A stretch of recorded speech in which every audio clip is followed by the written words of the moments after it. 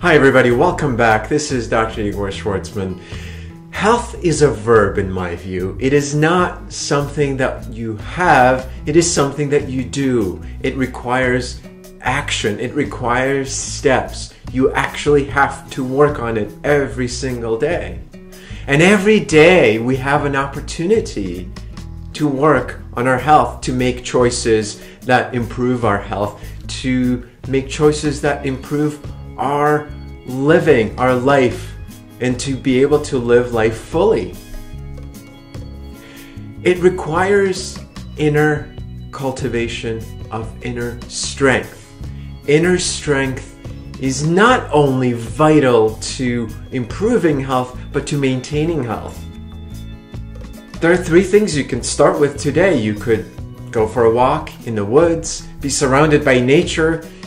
You could participate in a regular meditation practice, or be surrounded by those who love you and support you, because we all need support.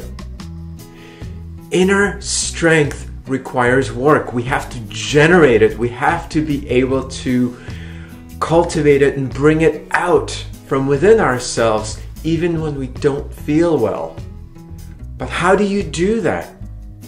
It requires practice. It requires an ongoing practice. It requires inner strength to be able to cultivate strength. And every day we have an opportunity to do that. Again, nature gives us strength.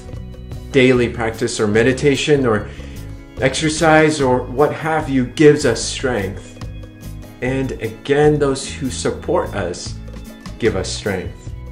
So generating inner strength and inner wisdom to be able to have the strength that we need to move forward is vital to good health. And until next time, be well and stay well.